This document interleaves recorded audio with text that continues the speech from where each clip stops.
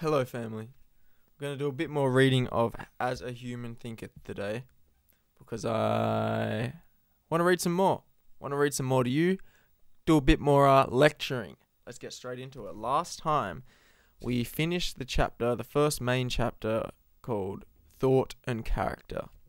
Today, we start the effect of thought on circumstance.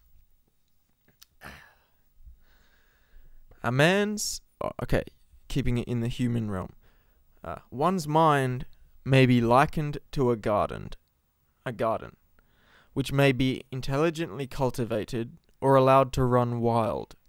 But whether cultivated intelligently or neglected, it must and will bring forth.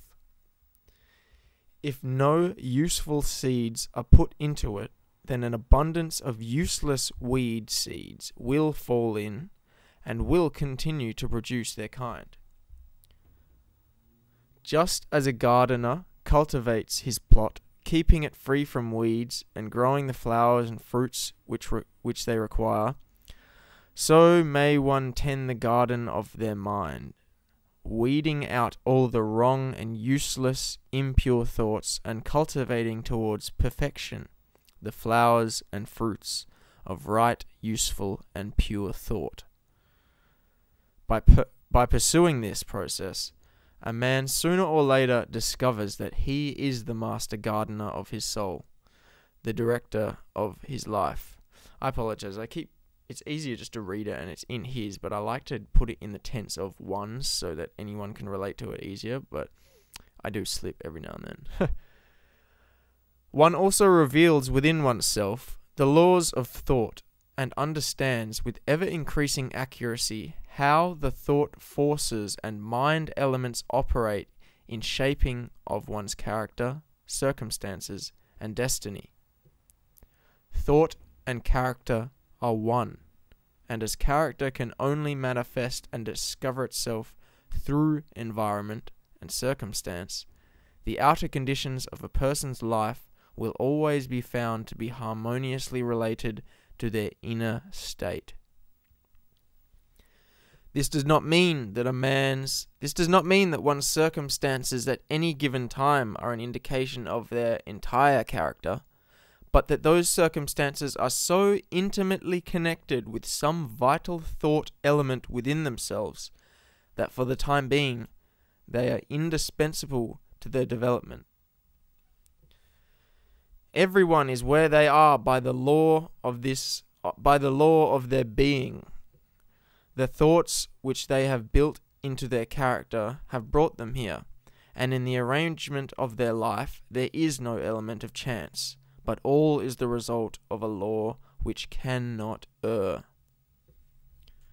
This is just as true of those who feel out of harmony with their surroundings as those who are contented with them. As a progressive and evolving being, we are where we are, so that we may learn, and so that we may grow.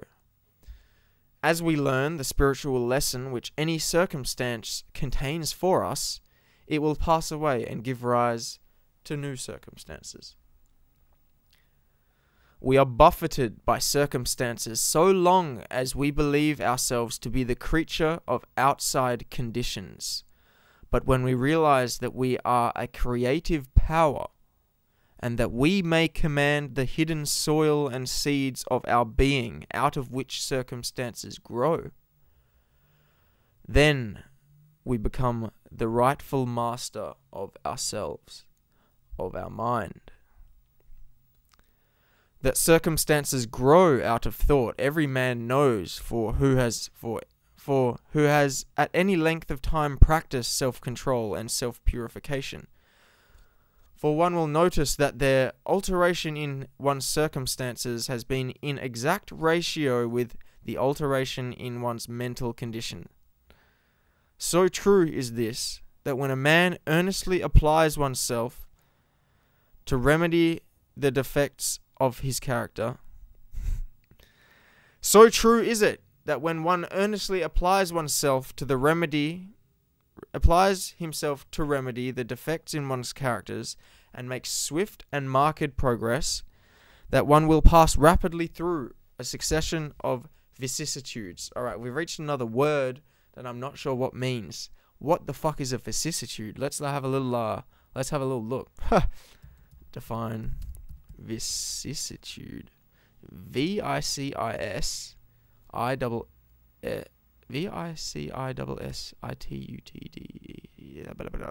Okay, vicissitude. Vicissitude. A change of circumstance or fortune, typically one that is unwelcome or unpleasant. Okay.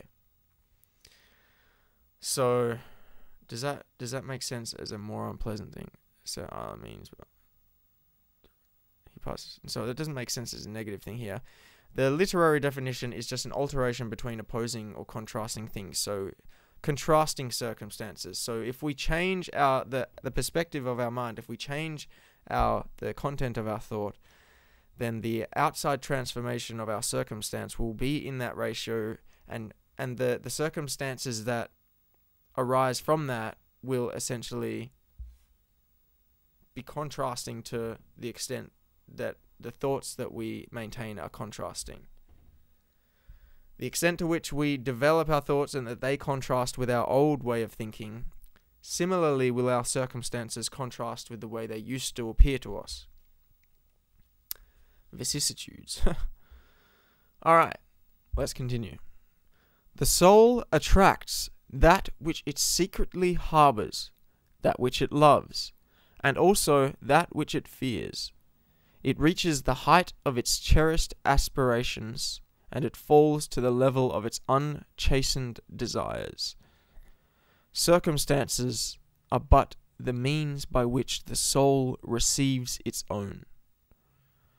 Every thought seed sown or allowed to fall into the mind and to take root there produces its own, blossoming sooner or later into act, and bearing its own fruitage of opportunity and circumstance. Good thoughts bear good fruit. Bad thoughts, bad fruit. I'd like to note here as well the specification that over time, those thought seeds that fall into our mind will blossom into act. What we maintain within our mind is the expression that we act out. We don't act out anything that's different from how we think. So if we want to change how we act in the world, it starts within the garden of the mind. And the flourishing of those particular seeds, or the change of a mental attitude, will equate to the change of opportunity externally.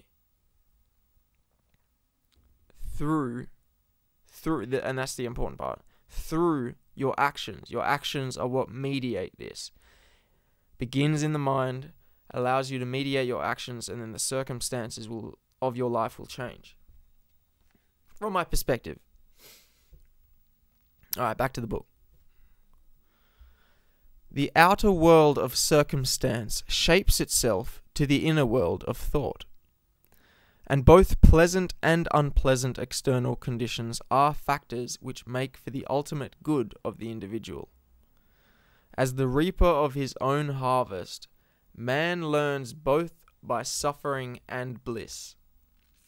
Following the inmost desires, aspirations, thoughts by which one allows oneself to be dominated, pursuing the will-o'-the-wisps of impure imaginations, and steadfastly walking the highway of strong and high endeavour, one at last will arrive at their fruition and fulfilment in the outer conditions of life.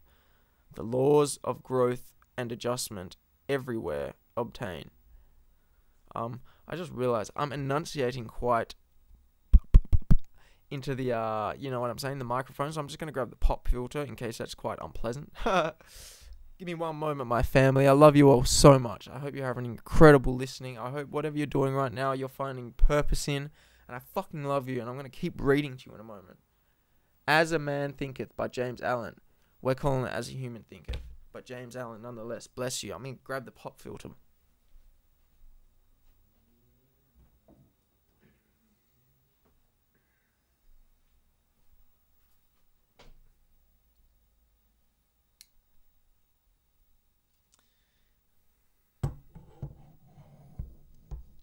Alright, we good. We good. That's good. I didn't think I would have enough space. That's why I didn't put it there originally. Alright. One does not come to the pothouse or the jail, the pothouse. One does not come to the jail by the tyranny of fate or circumstance, but by the pathway of grovelling thoughts and base desires.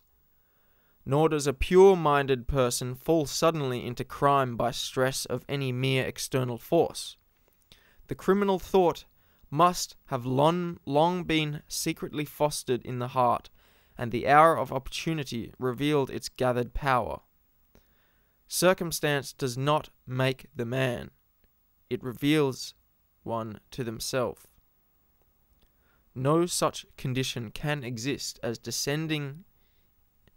No such conditions can exist as descending into vice and its attendant sufferings apart from vicious inclinations, or ascending into virtue and its pure happiness without the continued cultivation of virtuous aspiration. And one is therefore the lord and master of thought, the maker of oneself, and the shaper and author of their environment. That was a very long sentence. Yeah.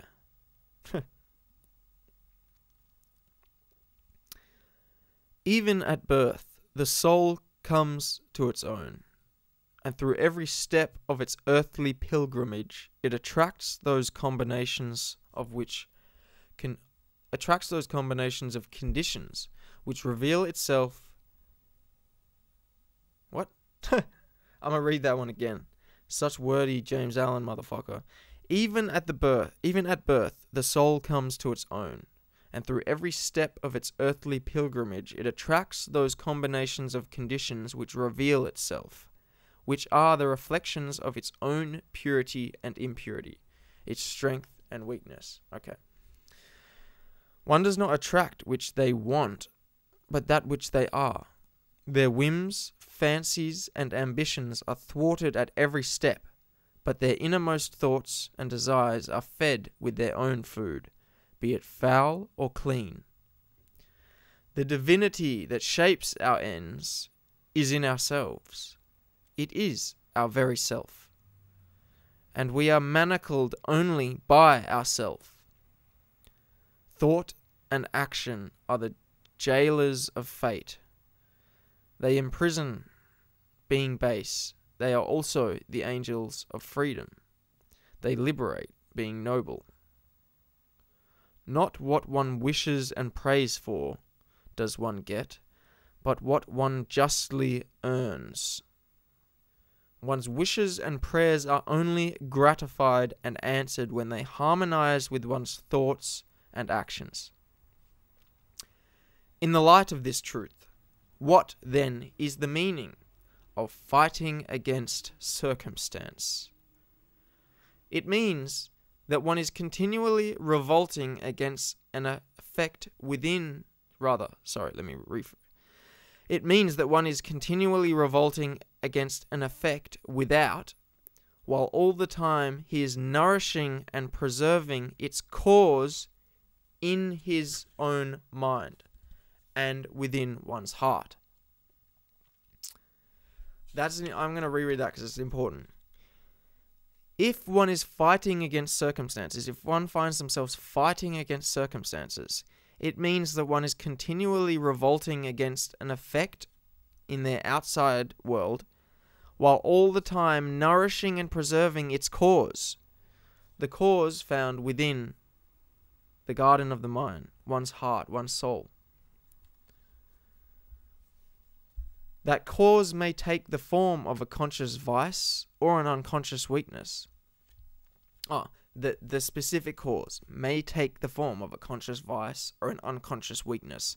But whatever it is, it stubbornly slows the efforts of its possessor, and thus calls aloud for remedy. We are all anxious to improve our circumstances, but are unwilling to improve ourselves, and we are therefore remain bound to ourselves. One who does not shrink from self-crucifixion can never fail to accomplish the object upon which his heart is set. That's an important one, and I need to reread that because it took me a while to understand what the hell it was saying. One who does not shrink from self-crucifixion can never fail to accomplish the object upon which their heart is set. Self-crucifixion. What does that mean? I see it as meaning we each have, we'll put it simply, we each have a conscience. We each have insight within ourselves as to knowing how we should act, how we should be, and how we would like to be, how we would like to act within the world. Self-crucifixion is being honest with ourselves that what we are is not what we need to be, ultimately. Well, it's what we need to be in this moment, but it's transient. It's towards something greater. We must relinquish ourselves, our identity, for something larger. And all of us at this point, just by the very fact that we're human, are living in that point, wanting to grow into something larger. And so self-crucifixion is the act of looking into oneself honestly and seeing oneself shadows, one's vices, what one wishes one could be, how one wishes one could act, and crucifying the self that one is currently so that you can be reborn into the person you know yourself to be transforming into. You do this by crucifying your current self, which is removing the weeds of your mind which you don't want there anymore, which you know you shouldn't have, but yet you're nourishing. So, one who no longer shrinks, who no longer is destroyed by self-crucifixion, who lives up to their ideal, can never fail to accomplish the object upon which their heart is set. That's motherfucking powerful. This shit, and it's the truth. That's, fuck, man. Fuck all of, it blows my mind. Thank you, James Allan. Thank you, James Allan. Thank you, the printing press, for printing this.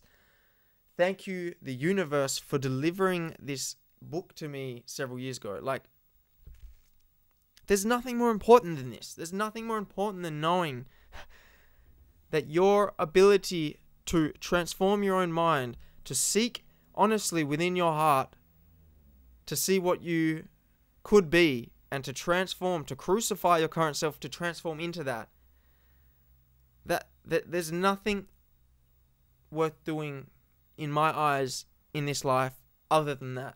It gets me fired up. Alright.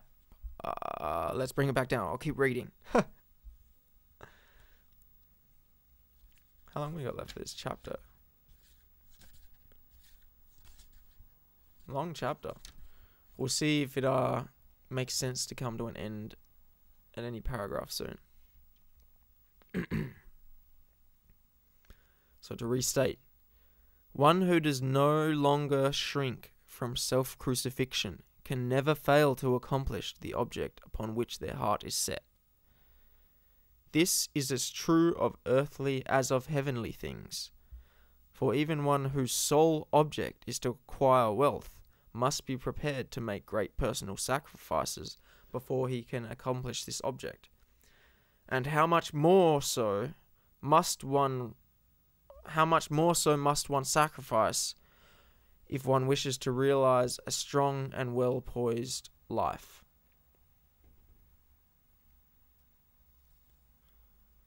How much must we sacrifice? Well, that's it. We have to sacrifice who we think we are. That's the greatest thing, ultimately.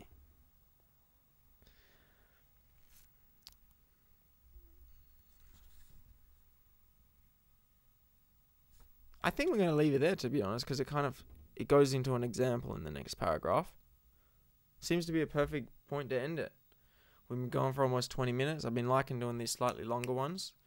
Last video I uploaded was a week ago today, motherfuckers. So I've at least managed to be on a weekly schedule at this point, so you'll be guaranteed at least another video before the end of this next week. But to be honest, reading the book and also sharing my thoughts, I'd like to do at least one of them a week. You know, I could move up to that much. So I'm going to read to you at least once more by a week's time from now. And we're going to share some more thoughts and just feel the love of the community. Let's share how we're feeling, motherfuckers. Damn, alright, 20 minutes, cool. Okay, so we're page 20, halfway through the chapter, The Effect of Thought on Circumstance. As a Man Thinketh, by James Allan. I love you guys so much. I hope you liked the video yesterday with me and her ex. I hope you're feeling purpose right now in your life. And if you weren't, I hope you're at least feeling a little bit more. I hope a lot of things, but what's the point in that? I love you so much. See you later.